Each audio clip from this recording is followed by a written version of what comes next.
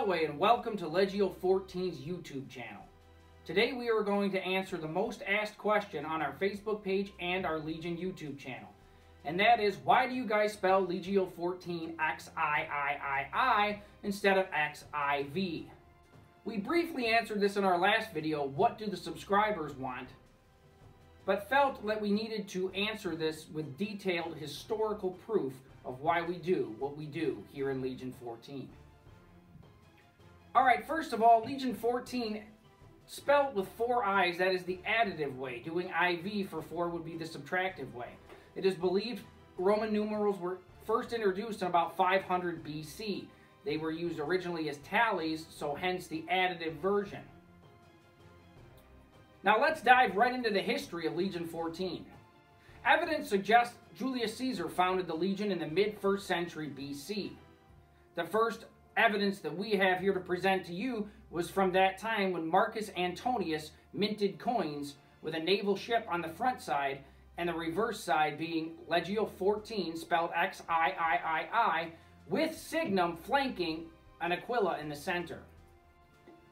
Now we look at the restructuring of the legions under Octavian. After the Battle of Actium, evidence suggests multiple legions were merged into what is now Legio XIV Gemina. Gemina meaning twin, so it was either 2 versions of Legio XIV mixed into one, or reinforcements from another legion put into the 14th to create Legio XIV Gemina. Gemina meaning twin, and this is when they adopted the sign of the Capricorn, which was Octavian or Augustus's sign. Now we're going to move on to some of the evidence that we have for the spelling. The first is the very famous grave stele of Mucius, dating for the early 1st century, as you can see the spelling on this. Then we move on to our next grave stele, M and G Cassius. This dates to the early 1st century as well, and you can see the spelling on this. There was also several bricks done, stamped with Legio XIV, spelled in the way we have been previously explaining, XIII. There was also a roof tile from Mainz, which dates between 13 BC and 97 AD.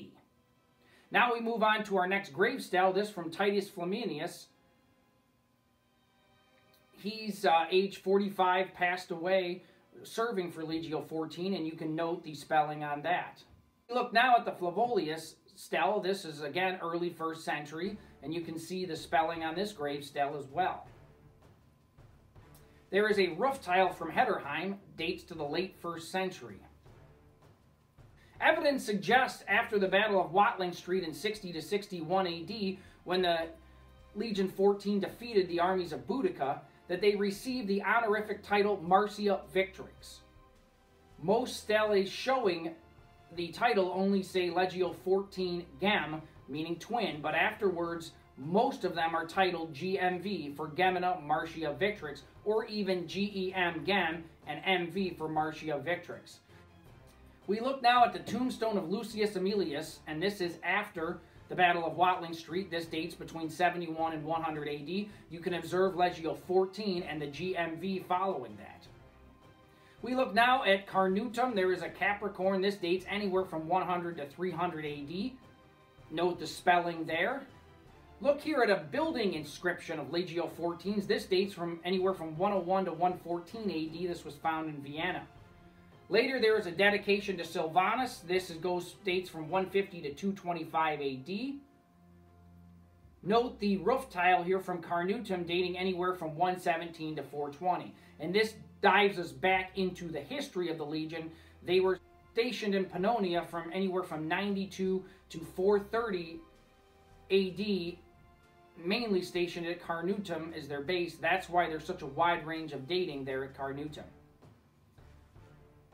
There is a coin minted from Septimius Severus from 193 AD with Legio XIV labeled Gem MV, Gemina Marcia Victrix. Legio XIV was significant in raising Septimius Severus to the throne. That is why he minted coins in their honor. There is a dedication of a soldier in Carnutum. This one dates to 213 AD. Now we are going to look briefly at the one example that we have of the subtractive version, XIV. And as you can tell here, it seems that they ran out of space when writing this, so that's why they use a subtractive version. And most evidence that we've proven here and shown to you today proves the spelling being X with 4 I's instead of XIV. I hope you learned something for today, and we'll see you on the next episode.